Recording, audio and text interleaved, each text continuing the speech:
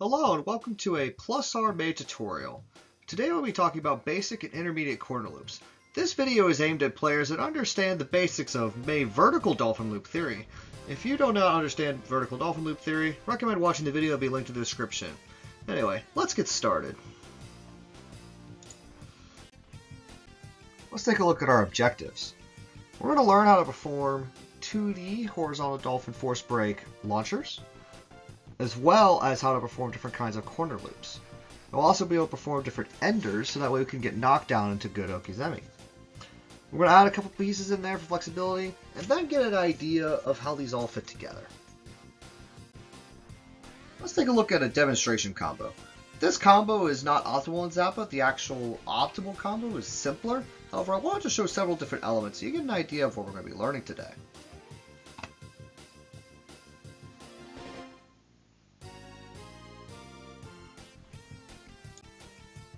Let's break down this combo into a few simple parts. We're going to start with the launcher that's actually going to allow us to enter into the loop segment.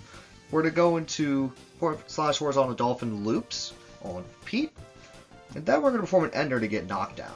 The demonstration combo, as you can see, used the 5K into 2D heavy /horizontal dolphin force break as the launcher phase. Then it used a 6P heavy /horizontal dolphin for the first loop, close /6P heavy /horizontal dolphin for the second loop, close /5H heavy /horizontal dolphin for the third loop, and then used a 2D heavy /vertical dolphin ender. In order to unlock a lot of May's big damage, it's important to learn the 2D into a horizontal dolphin force break launcher. It requires 25 meter to get the force break, and in order to perform the force break, it is required that you return to the neutral position, or 5. Recommended to think of the force break as a dash input that you then press dust after you get the direction out. Depending on what loop variant you're going for after this, you may need to perform a micro dash. The recommended input method using for the 5K 2D into heavy /horizontal dolphin force break is shown below. 4K to start your back charge, 1D to continue your back charge in order for the 2D to come out, and then going to 6 for your heavy slash to get the dolphin started. It is recommended you don't go to 3 since it'll make it easier to return to 5. After you press the horizontal dolphin, then go to 5, perform your dash in order to get the force break, and then do a 6-6 for a micro dash if required. A good way to initially learn how to perform the force break dolphin itself is to set yourself in training mode of infinite meter. From there, go to full screen and just press horizontal dolphin and go into the force break. As you get better with it, you'll be able to do that more rapidly.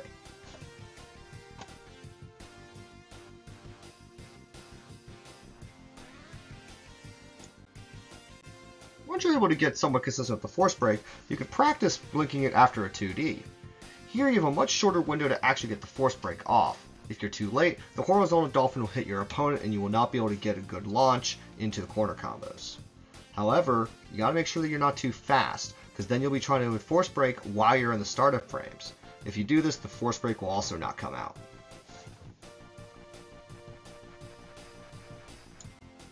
Heavy /horizontal dolphin loops feature a sliding knockdown.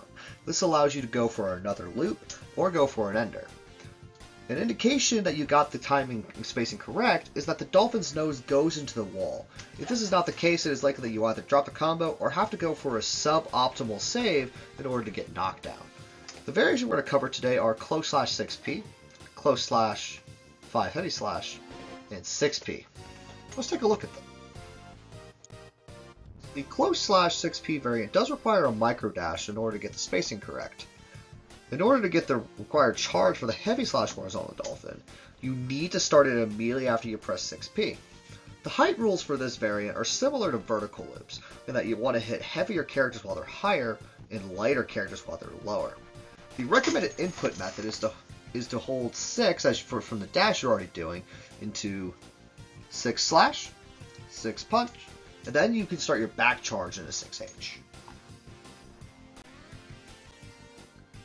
Take a look at how the dash is performed immediately after landing from the force break. Also take a look at how deep the dolphin's nose goes in the wall.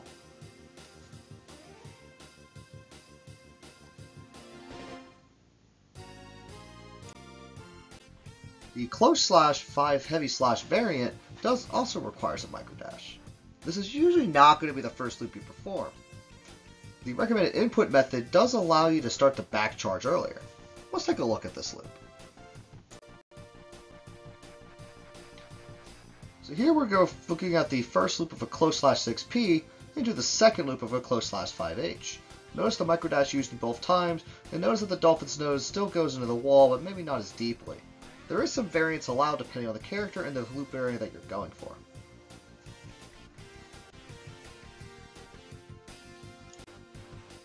The 6P variant is the hardest of the ones we're covering today due to the very tight charge timing between the 6P and the heavy/horizontal dolphin. You can buy yourself a little bit more time if you hold down the P button, but you can't hold it down for too long or otherwise you're going to drop the combo.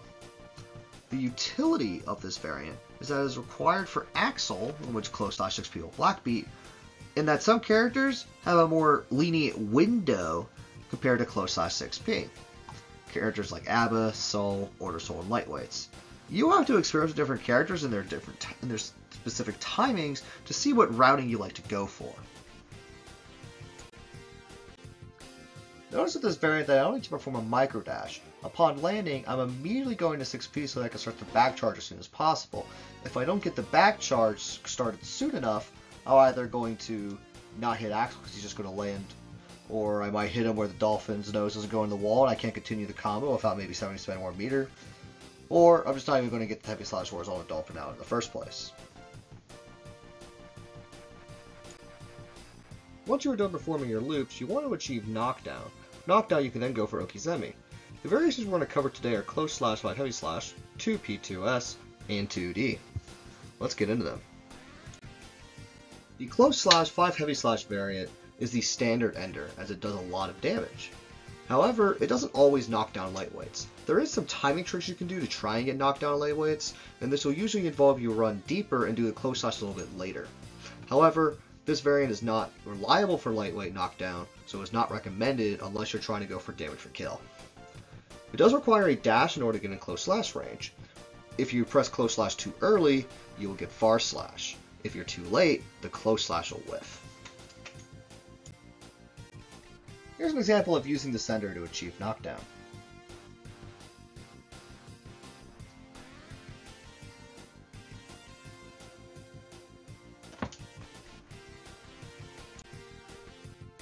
P2S is a situational ender.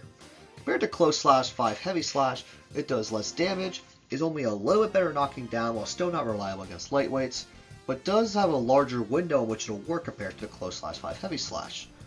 If you recognize that close/5 heavy/ will not work, whether it be maybe a longer corner combo, or you mess up your timing and you notice this, maybe your dolphin's nose didn't get in the wall as much, this is a good ender to save your combo to still get knocked out.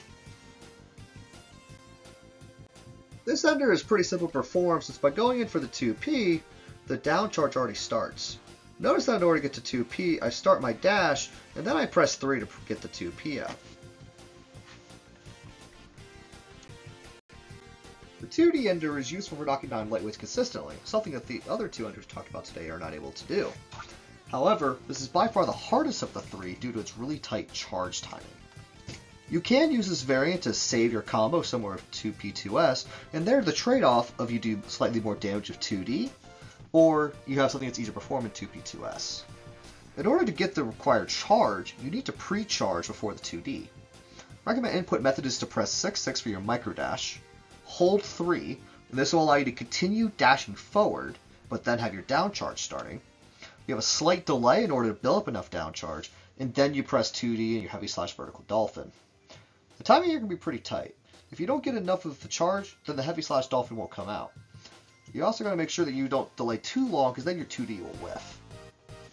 Let's take a look at how this is performed. Take a look at how tight the timing is between going for the dash and then starting the down charge or performing the sender.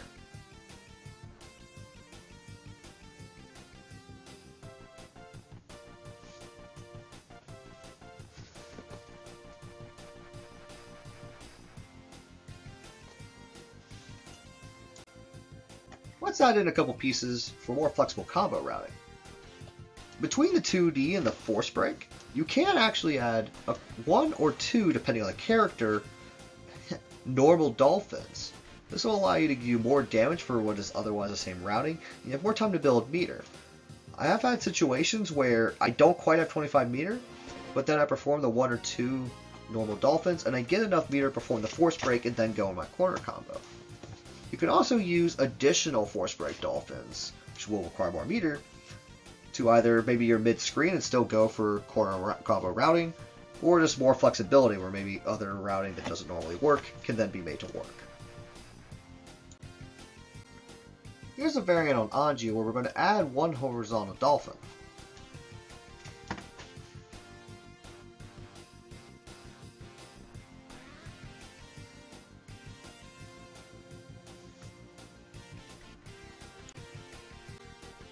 On the lightweights and a few of the middleweights, it is possible to do 2 horizontal dolphins prior to the force break.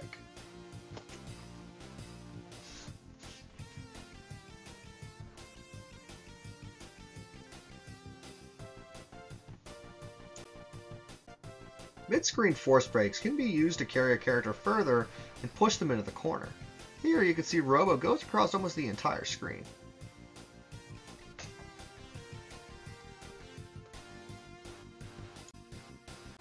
Even if you're already in the corner, there's still uses for having more force break dolphins. In this case, we're performing combo routing on Kai that does not work without it.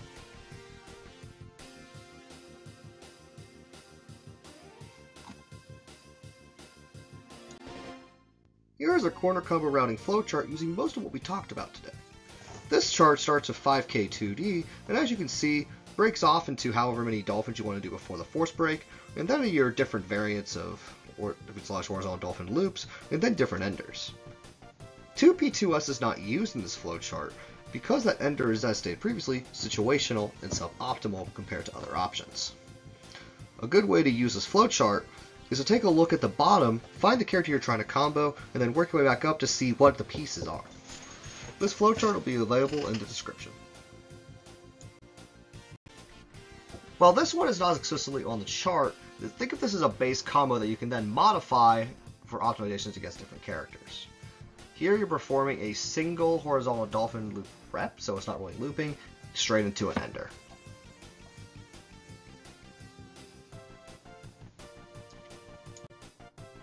Here we have the same idea as the previous combo, however we're using the 6P horizontal dolphin loop variant because of Axel.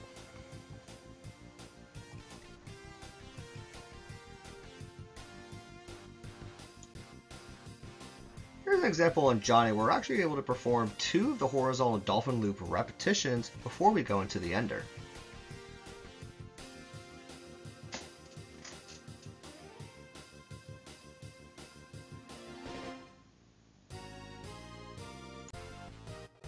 A particularly fun variant I like to perform is 6P as the first loop, and then close shot 6P as the second loop. This is useful in a lot of lightweights and some of the middleweights. This variant is more strict though, in that if you perform a horizontal dolphin and then go for the force break, this routing will no longer work. Similarly, if your launcher or starter phase is too long, has too many hits, this variant will also break down.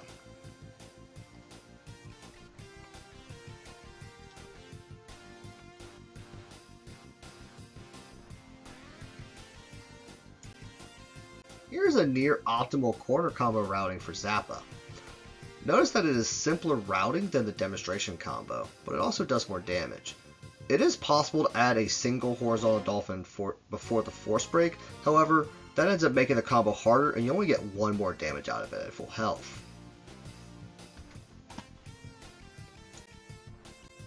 While the routing we discussed today starts at 5k 2D, a lot of what's in that chart can be applied to other starters.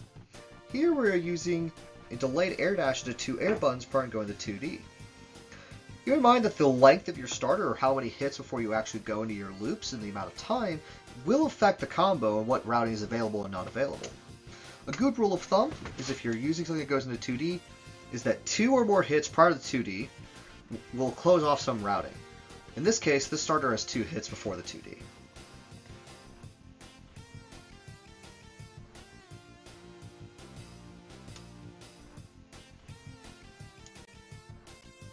Here's another example where we use a counter hit JH to go into our corner combo routing.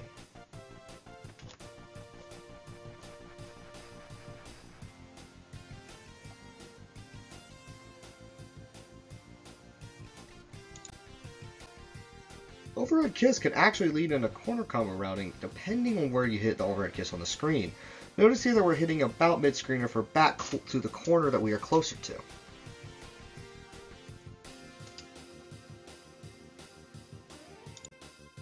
Let's review our objectives. Today we talked about performing the 2D and a horizontal dolphin force break launcher. We learned how to perform 3 different variants of horizontal dolphin loops. We learned how to perform 3 different enders that are useful in different situations. We added a couple pieces for more flexible combo routing, and then we took a look at how some of these pieces can fit together. Understand that there's a lot more nuances as you go into the different characters. However, that flowchart should be a pretty good guide. Help you to understand, hey, I can use this on this character, but I can't on this character, and that, hey, if I add a horizontal dolphin before the force break, this routing is not available. When I started working on this video, there's a lot about May corner combo theory that I didn't realize I still needed to learn. I actually had several misconceptions, and those were able to get cleared up thanks to everyone in May chat. In particular, I want to thank Olive Oily. She's about 2 years ago. She helped me learn some of May's bread and butters. This has been the foundation for me learning May combos. Aloysius, Ukujiku, and Slap are particularly instrumental in helping me learn the specifics of why we'd use different loop variants and different enders. Just overall, give you some very real feedback that I was able to take on so I can more effectively teach you here today. Hopefully this video was helpful. It'll help you do some more big and fun damage. Have a great day.